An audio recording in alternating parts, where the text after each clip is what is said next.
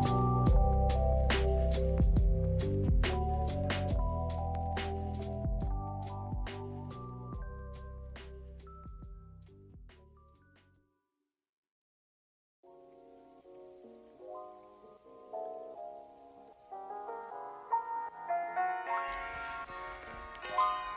out to all my players, pimps, and simps. I wish you guys nothing but wealth, health, happiness, and abundance. Today, man,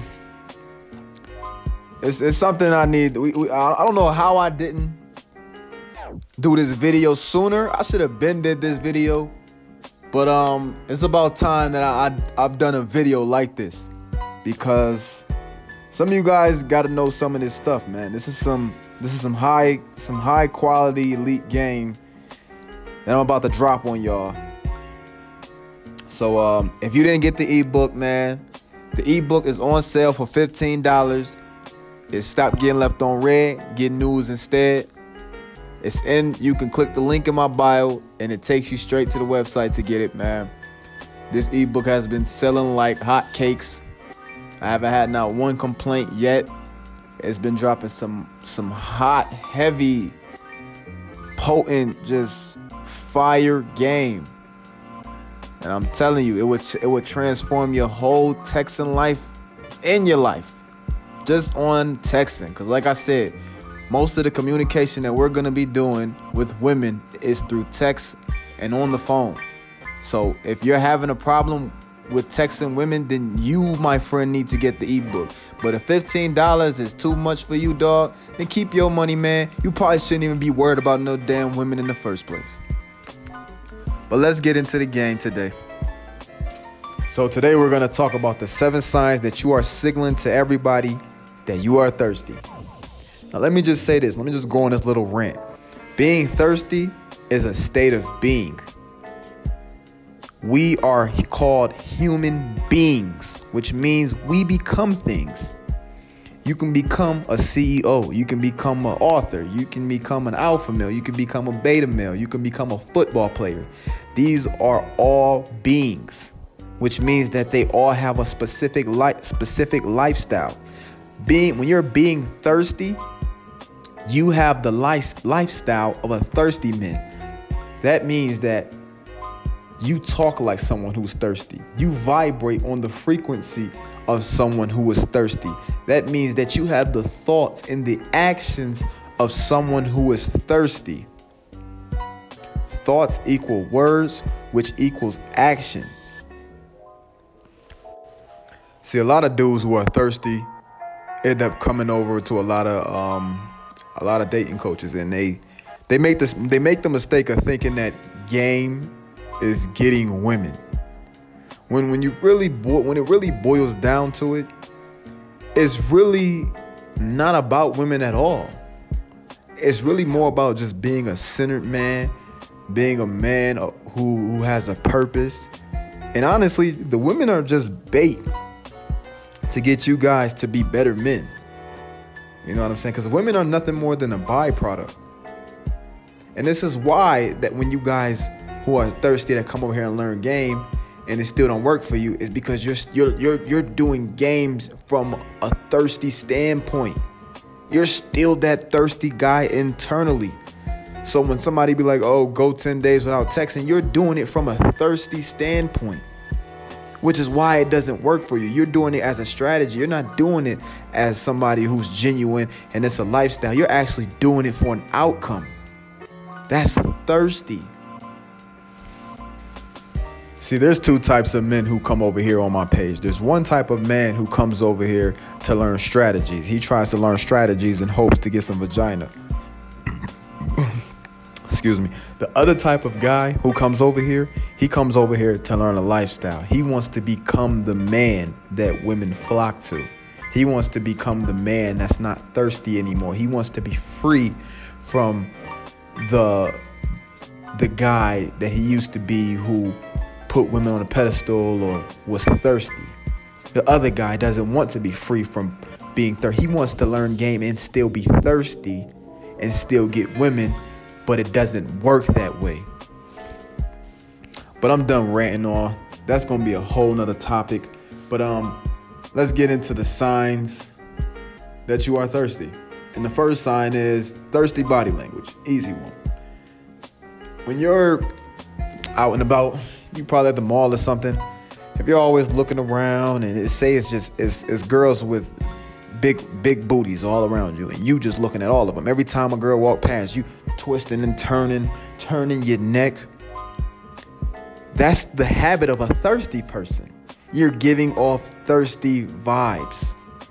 When you're talking to a woman, and let's say you're out on a date with her, and she's talking, and you're leaned in, and she's leaned back, that's thirsty body language.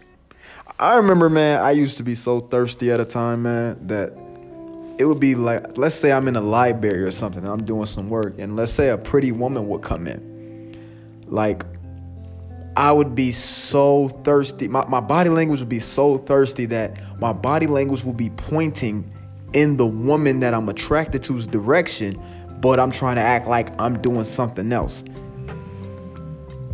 I've known that a lot of guys, we do that too. Like subconsciously, we end up doing it. Like our body language be pointed towards someone that we're attracted to, but we're scared to go talk to them.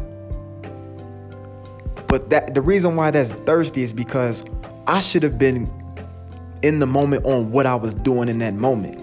Like if I was in the library and I was studying or whatever, my body language and my subconscious shouldn't be pointing to this beautiful woman. If I wanted to go talk to her, I should have just went to go talk to her. I should have been sitting down, body language pointed to what I'm doing, being in the moment, what I'm doing, studying with what I'm doing. That's attractive. That's attractive. Now, even if that woman don't understand that my body language is pointed to her and I'm on a subconscious level, I'm attracted to her, she can still feel my energy on a subconscious level. She can still feel the thirstiness on a subconscious level, but we're not going to go too much in the science of that. You should always be in the moment of whatever you're doing. If you're walking up the street, you should just be, your head should just be straight. You shouldn't be twisting and turning, looking at everything, looking to see if it's a beautiful woman everywhere. You should be keep checking your phone, hoping this girl texts you back. That's just thirsty. This is what thirsty guys do. Remember, thoughts equals words, which equals action. If you have the thoughts of a thirsty man, you're going to have the words of a thirsty man. And then you're going to have the actions of a thirsty man. Thirsty body language is the actions of a thirsty man. Just be cool. The second sign that you are thirsty is that you complain about your love life. So basically, you're the guy who, when you go out and you're talking to a girl, and let's say you're talking to a girl and she has a boyfriend, and she's talking about her a-hole boyfriend. And then you're that guy who's like, see, this is why you need a guy like me.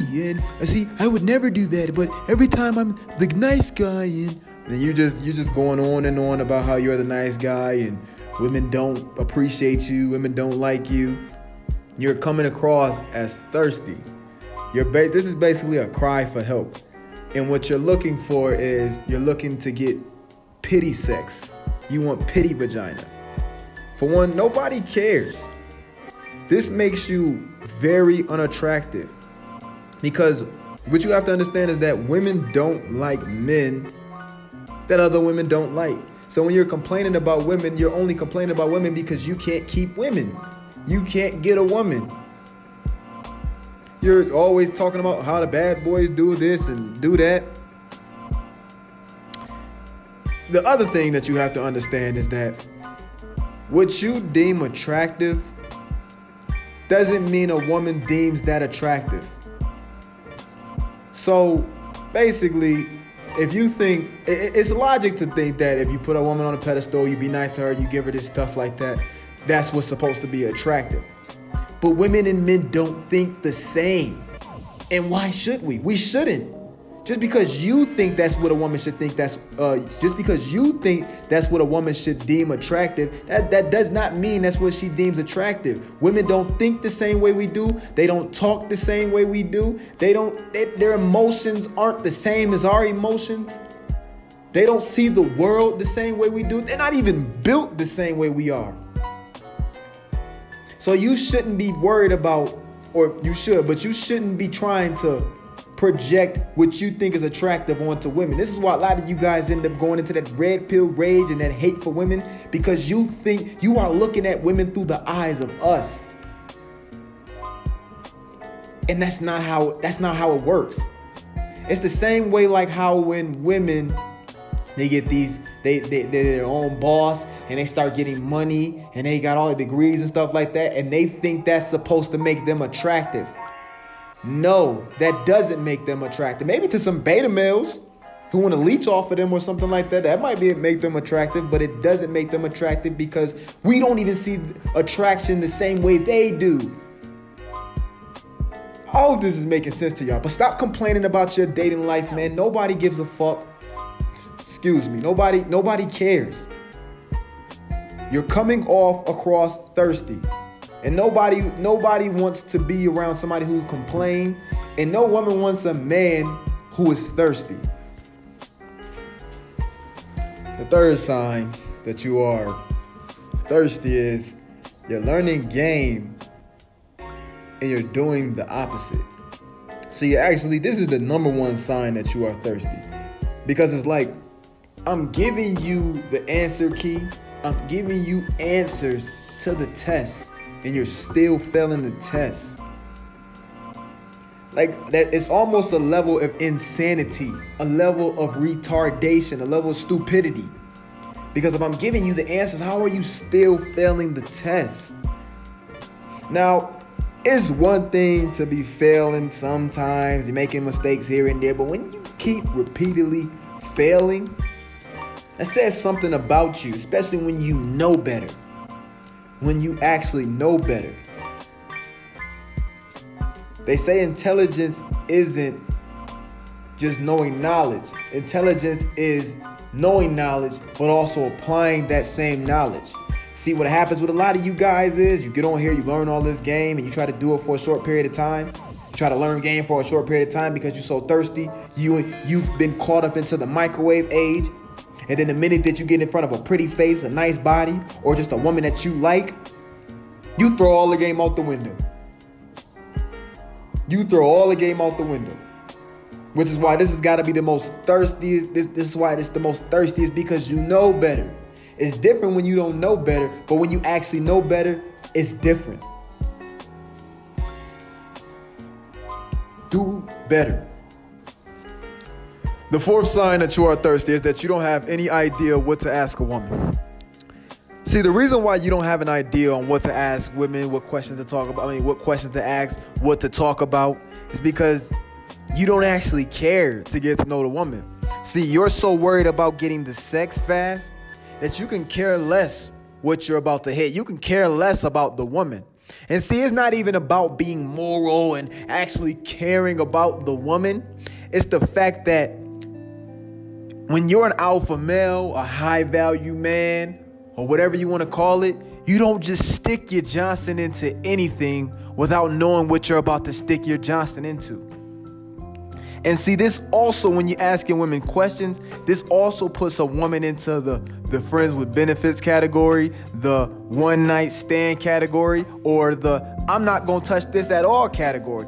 It can possibly even put her into she could be a long-term woman, or a marriage material. This is how you find all of this stuff out, but you can't find all of this out if you're just thirsty. If you're a guy who's just gonna hit anything. See, a millionaire, he has a number in his head of how much that he's gonna take and how much he's willing to walk away from. And that's why he's a millionaire, because he knows, he has an idea of what what type of money he wants. A poor person will take any type of money because they're poor, they're desperate. They'll take pennies, nickels, dimes. They'll take anything because they're so desperate and thirsty for money. That's what you are basically. That's basically what you are in the dating world. You're a poor man. You'll take anything that just look good. You'll just hit anything. No matter if she got a big booty, big boobs, she look good, you'll just hit it because of that. You don't care what's internal. You don't care if she got STDs. You don't care if she got trauma. You don't care if you hit this, she might blow your windows out, your car out. You don't care. You just so controlled by sex. And high value men, they're picky with women, which is why they have to ask questions to put them in those categories. High value men don't just touch anything. Where was I at? But yeah, you have to ask women questions, man. And I'm actually gonna be doing an audiogram on the questions that you need to ask women. And it's gonna be talking about the questions that you need to ask. And they're gonna be emotionally stimulating questions that will get the woman to feel like that you got to know her. Because a lot of women not gonna just give you sex without feeling like they got to know you. And if you understand women too, a woman can feel like she got to know you just by talking your head off about herself. You know, women tell on themselves because they talk so damn much.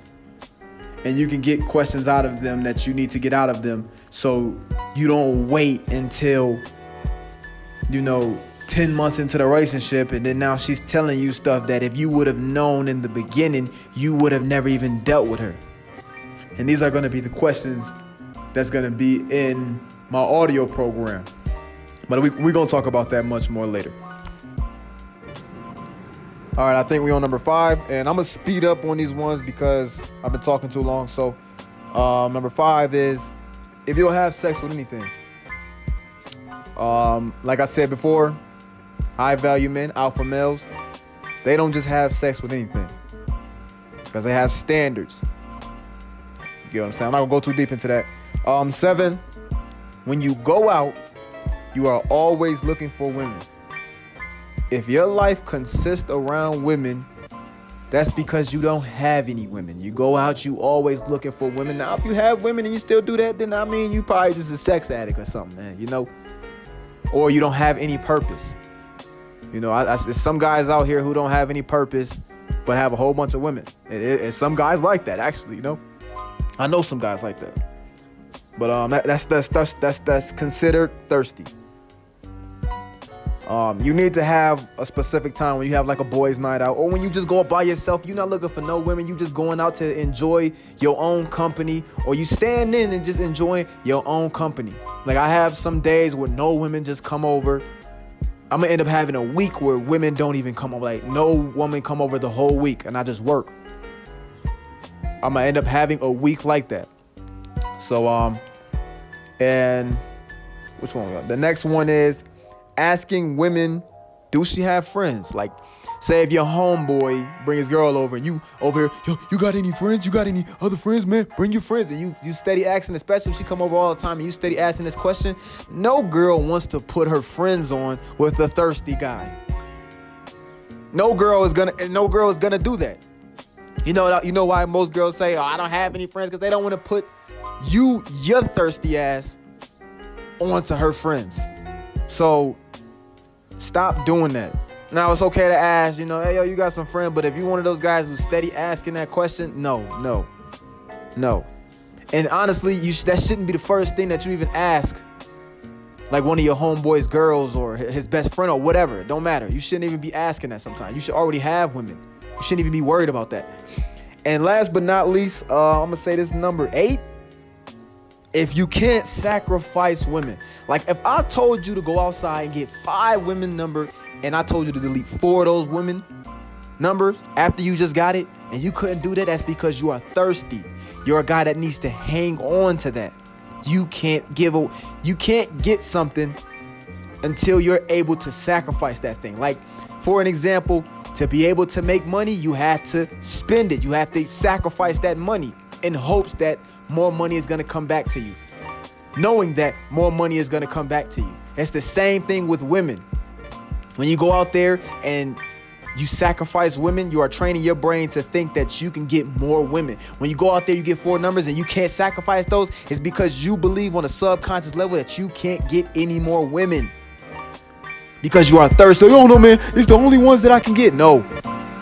Sacrifice. You have to be able to sacrifice. You have to be able to go out and know anytime that you can delete any woman, no matter how big her boobs is, her butt is. You know that you can delete her or you can walk away from her.